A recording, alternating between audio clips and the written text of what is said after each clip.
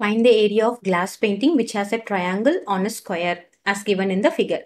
இப்போ area of the glass painting என்ன அப்படின்னு பார்த்தோம்னா area of triangle plus area of the square கொடுத்துட்டாங்க.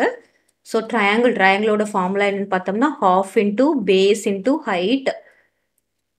இது square என்ன formula a square units. இப்போ நமக்கு என்னென்ன datas இருக்குன்னு நம்ம பார்க்கலாம். இப்போ triangle இப்போ இது square கொடுத்தாங்கன்னா இது 30 cm, இதுவும் 30 cm. So all sides are 30 cm. அப்படின்னா என்ன அர்த்தம்? இது வரைக்கும் 30 cm.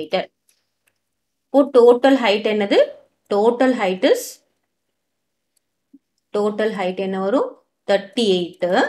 அதுல இருந்து நம்ம 30 subtract பண்ணினோம்னா that will be equal to என்னது? height of triangle வந்துருமா? So அதாவது இந்த height of triangle நமக்கு வந்துரும். கிளியரா? இந்த height of triangle. இது base of the triangle. அப்போ நமக்கு என்னென்ன datas இருக்குன்னு பாருங்க. Base of the triangle. Height of the triangle என்ன? 38 minus 30 is 8 cm. Base of the triangleக்கு base இதுதான். அப்போ என்ன வரும்? 30 cm வரும். Height of the triangle என்னன்னு பார்த்தோம்னா இது மட்டும் தான் height of the triangle. அப்போ என்ன வரும்? 8 cm வரும். Square ஓட யூனிட் என்ன கொடுத்துருக்காங்க? 30. அப்போ A is equal to that is 30.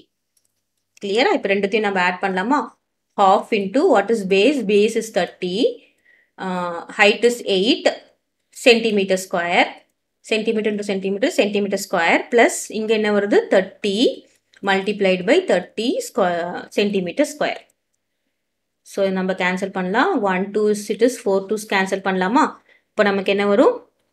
30 plus 4 is 120 centimeter square plus 30 into 30 is 900 centimeter square. So ரெண்டுத்தையும் ஆட் பண்ணா நமக்கு என்ன வரும்? 1020 centimeter square. கிளியரா?